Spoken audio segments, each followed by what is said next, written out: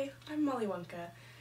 So if you're searching what should I wear to a rave, then, well, see, I've gotten this question a lot, and I'm assuming that you are either probably someone who's interested in raves but hasn't gone yet, somebody who, you know, wears candy or gloves or maybe likes EDM, but you're kind of interested in raving and just haven't been to one yet.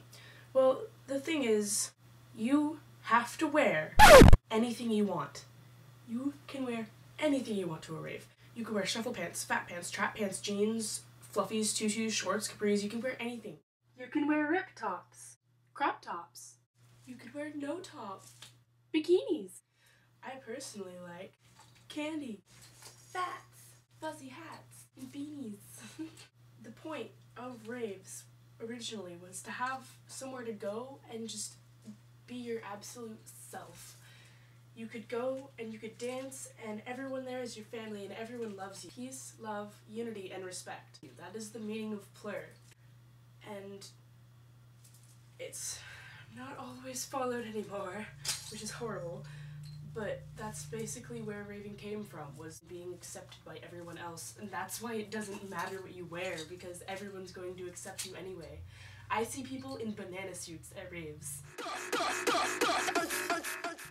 You can wear absolutely anything as long as you like it. Well, hey, thanks for watching my video. I really hope that you get to go to a rave soon. And I really hope that you wear your candy and you wear your fat pants and your fluffies and your shorts and your capris and your fluffy hats and your beanies and just all of them at the same time. You can do that too, you know, whatever. You can wear pasties. I don't give a stuff. Make sure you bring a rage buddy. Who wants to dance without a rage buddy? Holy shit!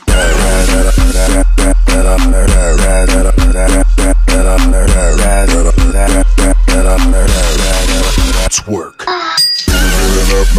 Beat it up now, beat it up now, I want to hit the covers. I'm beat it up now, beat it up now, beat it up now. Holy shit!